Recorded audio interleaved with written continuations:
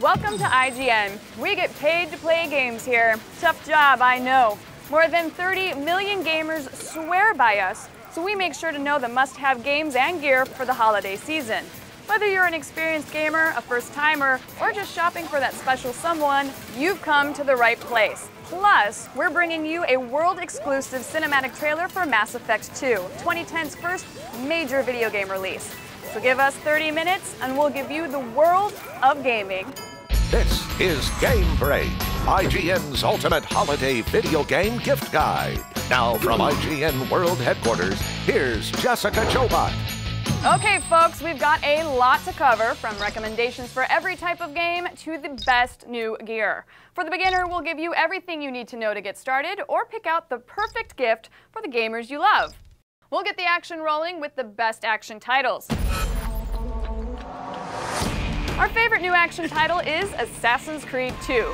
Parents, you should know that the violence in this one is very realistic. Gamers, the violence in this one is totally realistic. Punch-Out! Yep, the boxing game that dates back to the arcade and original Nintendo is back. Once again, you can beat up ethnic stereotypes like wimpy Frenchmen, burly Canadian lumberjacks, and magical turban-wearing Indians. It's exclusively for the Wii, which means you can play by waving your arms around in the air, but we prefer the traditional thumbs-only method. From Pong to Pac-Man, the early days of gaming were filled with memorable characters, but none more popular than a short Italian with a mushroom fix. Mario is still alive and kicking, and better than ever.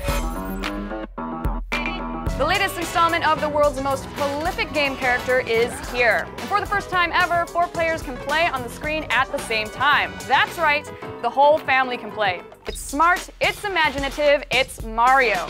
Next on the docket are role-playing games, better known as RPGs. For you newbies out there, RPGs differ from action games in that you take on the role of a character and build their strength and skills as you progress.